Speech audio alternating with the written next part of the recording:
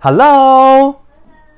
Today I brought a new friend with us. Her name is Xiaotutu, and she's going to join us in this investigation. Have a look right here. So let me put this down. Let's start with the number 1. And we know by definition, 1 is actually not a prime number because it only has one factor, right? Well, next I'm going to put down 1 and then attach a 0 and then attach another 1, namely 101. This is not LOL, alright? So be careful on that. Anyway, this right here is prime though, and you can do whatever you want to check. This is prime, you can trust me on that as well, right? We good? Alright, now what if we continue with the same fashion? Namely, if I continue with like 1 and then 0, 1 and then 0, 1, like this. Is this number prime or not? What do you think? Okay, she is saying that because the digit sum right here is 1 plus 1 plus 1, which is 3, is divisible by 3, that means the number itself is divisible by 3 as well. So that means this right here is not a prime number. Alright, now we are going to answer a bigger question. What if I keep on going? Namely, if I start with 1 and then 0, 1, 0, 1, 0, 1, 0, 1, and then 0, dot, dot, dot, alright? And in the end, I want to end up with 1, because if I end it with 0, of course, that's easy. If we have this right here, will we ever get another prime number in this form? What do you think? What do you think? Right?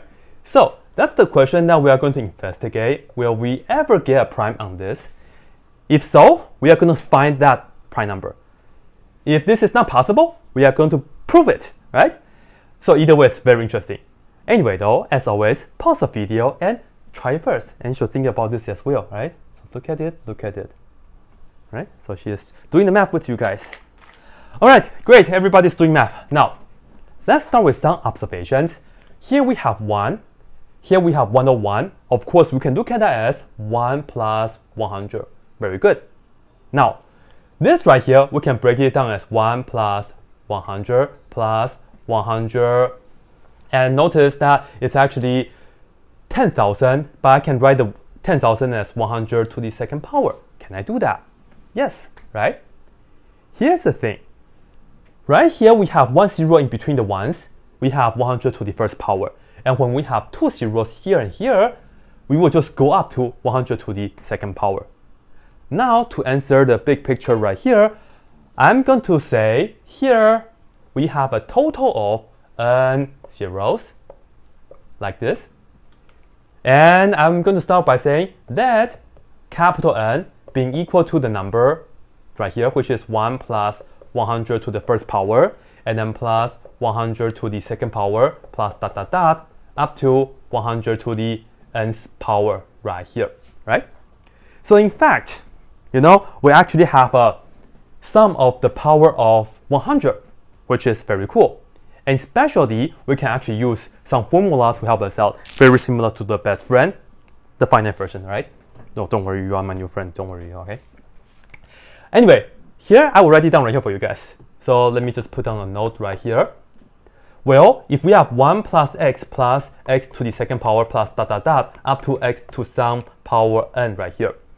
This is the finite version of the best friend.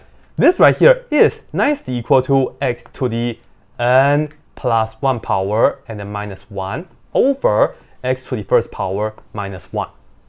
And you might have seen this formula with the other way around, but doesn't matter because the negatives will cancel out. So, alright. Well, we can totally utilize this, and we just have to let x equal to 100. So, here's the deal. This right here, again, x is equal to 100 that we are going to use, right? So, this n, like this capital N, when x is equal to 100, we will just get 100 right here, and then raised to the n plus 1 power, and then minus 1, and then over 100 right here, and then minus 1, not d5, minus 1. So this is the formula that we can utilize, and now we have that to deal with. Oh, okay, so now let's see what else we can do. That's 99, no, that's okay.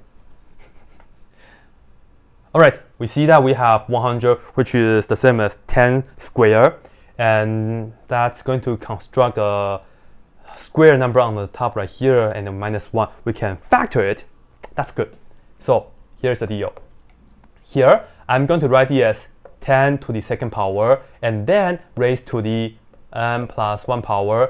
After that, it's -1, all over. That's, of course, 99. Then I will look at this as 10 raised to the n plus 1 power, and then raised to the second power, and then -1 over 99. And now this is a difference of 2 squares on the top. We can factor it very nicely, all right? But now, this is what I would like to do. I would like to multiply both sides by 99 and divide the capital N on both sides. So based on all this that we have done, we can say 99 is equal to this right here. I'm going to factor it, which will end up with 10 to the n plus 1, and then -1 times 10 to the n plus 1, and then +1, like this. And we divide it by the capital N. So this is what we have done so far. All right, and what exactly are we doing? Oh, we're trying to see if capital N is prime or not, right? So here's the deal. Well, here is the thing. We have this divided by n, and we end up with 99. If capital N is a prime number, on the top we have 2 factors.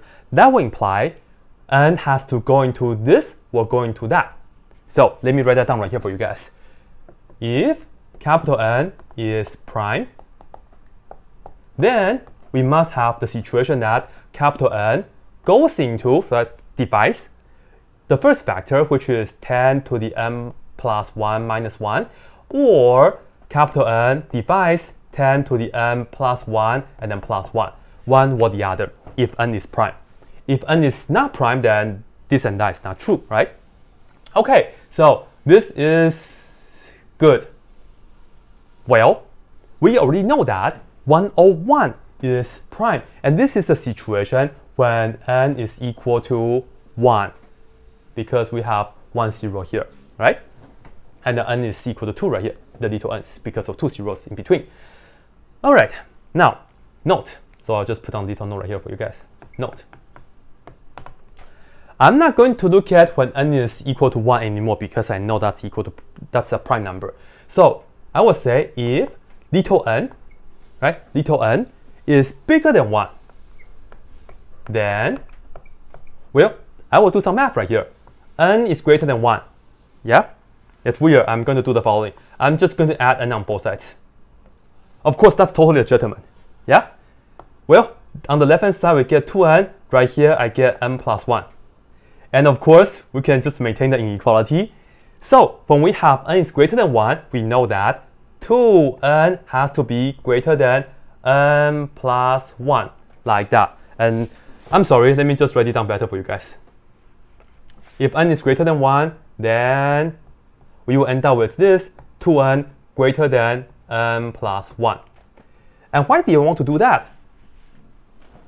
Well, it's because right here we have capital N. We end up with 10 to the 2n power, if you look at that as the 10 to the second power. And then the n plus 1 is the power right here. Have a look. So if this is true, that's true, then we will say the following. Capital N, which is equal to 1 plus 100 plus ... And I'm going to write this as 10 to the 2n power, like this, right? Well, I'm going to say this is going to be bigger than, I'm just going to ignore the middle part, and we're adding, so it's okay.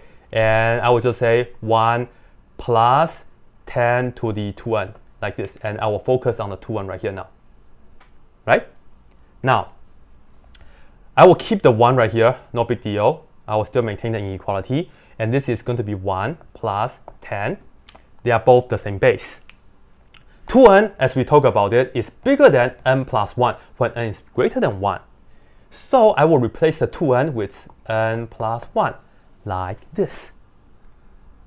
So what good does this do? Well, you see, capital N is actually bigger than this factor. Capital N is bigger than this factor. And of course, this factor is bigger than that. So, the conclusion is what? In fact, capital N is bigger than both of them. So there's no way for capital N to divide into this and that. So if N is prime, then N divides into the first factor or the second factor. In fact, it's not possible. So based on this, I will say it is impossible. It is impossible. Impossible to have N divides 10 to the N plus 1 minus 1, or N divides 10 to the N plus 1 plus 1, because again, capital N is bigger than this factor and automatically it's also bigger than that factor. It's not possible for this or that to happen. So what does that mean? N cannot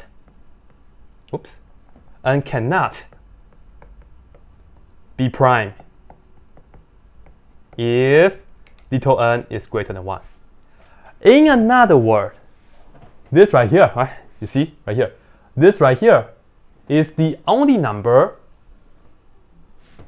it's the only prime number that we can get in this form, 1, 0, 1. If you keep on going, you will never end up with another prime number. Right? Are you impressed? Okay, she says, yes, very impressed. Very good. Alright, anyway, this right here is it. I think it's really cool. Hopefully you guys all like it as well. And I will see you guys next time. Bye! Bye! Thank you. Thank you for coming.